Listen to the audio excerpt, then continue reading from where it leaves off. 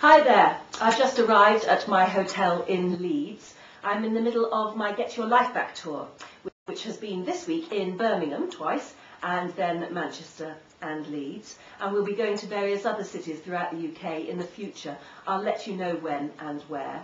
I'm really just imparting information. It's all about raising awareness, the fact that obesity can be kicked. There are ways, but we need help. We need more help from the government, we need support and understanding from the media.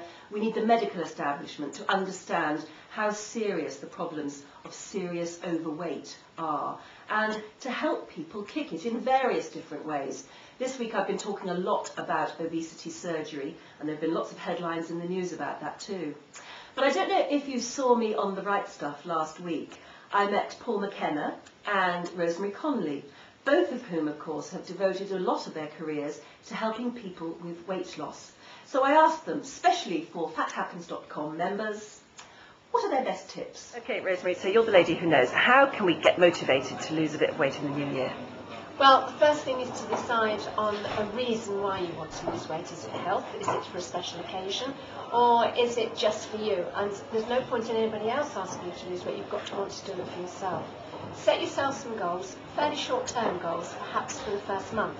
How much do you want to lose in the first month? Maybe £10. If you achieve that, then give yourself a reward. Decide what the reward is going to be before you actually get to that point, and then set yourself the next target and the next reward, and so on. Also, put something in a carrier bag that represents the amount of weight that you've lost, so that you keep it at the bottom of the wardrobe, and you just keep looking at it, picking it up to see how much cumulatively you have lost. The other thing to do is to measure yourself. Those inches disappearing sometimes will encourage you when the scales are being difficult. And don't worry if some weeks you just stay the same on the scales, because it may be next week you lose 5 pounds. Don't ever, ever give up. Just keep going forward. Failure cannot live with persistence. So just be persistent and imagine how much fitter you're going to feel, how much happier you're going to feel, and how lovely you're going to feel when you can go into an ordinary shop and buy nice clothes. This is a revolutionary new technique for reducing and eliminating cravings. It was developed by a brilliant American scientist, a guy called Roger Callahan. And this looks weird, but I promise you it works. It is not just a distraction, it actually changes the way that your brain processes information. So if you think about something you crave, chocolate, chips, cheese, whatever, and think about that now and rate that craving on a scale of 1 to 10. 10's the strongest, 1's the least. Now, as you concentrate on that craving feeling, take 2 fingers and tap about 10 times underneath one of your eyes.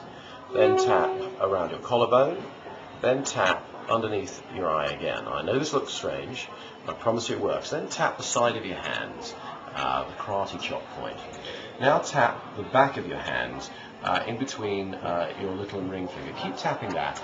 Now, keep your head still. What I'd like you to do is to close your eyes and open them. Look down to your right, look down to your left, that's it, keep tapping. Now roll your eyes in a circle, floor to ceiling, all the way around, and keep tapping and roll them in the opposite direction, still trying to concentrate on that craving feeling. Now we're going to go to the right brain, and the left brain, and back into the right brain. So I'd like you to hum the bars of the tune. Hum Happy Birthday. Count out loud from 1 to 5. 1, 2, 3, 4, 5. Still trying to concentrate on that craving feeling. Hum Happy Birthday again.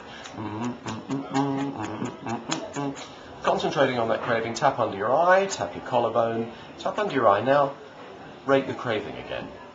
It will almost certainly have reduced, and for many people, that's enough to eliminate it. Now, within the first few days that you start doing this, you might need to do it several times a day, but then you need to do it less and less and less as your brain resets and the cravings disappear. So there you are, some exclusive tips just for you. Your fellow travellers on the bus might think you're a bit bonkers, but hey, anything's worth a go, isn't it? Best of luck.